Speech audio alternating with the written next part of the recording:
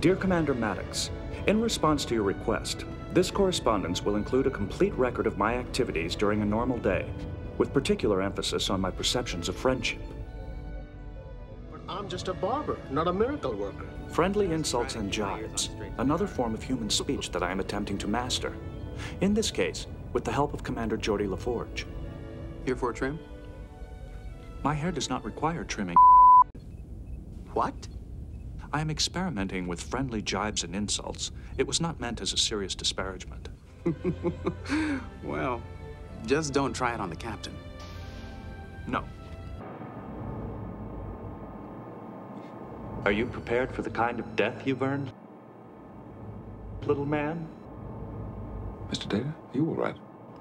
I have found that humans often use friendly jibes and insults. Therefore, I've written a new subroutine for that purpose.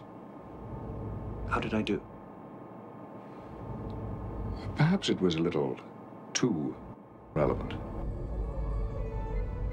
Initially, Commander Maddox, I found it difficult to maintain friendships, since human emotions are often puzzling to me. Stop. Eventually, I developed a program enabling me to predict human emotional responses to specific actions. Data, am I interrupting something? Yes. Run program.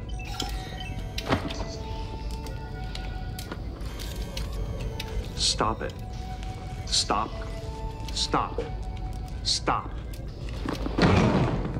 I find Lieutenant Worf to be what is called a kindred spirit. We were both orphans rescued by Starfleet officers.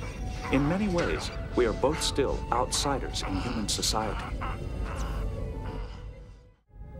It is fortunate that I am able to perform my duties without emotional distractions. If that were not the case, a warp core breach would make me very nervous.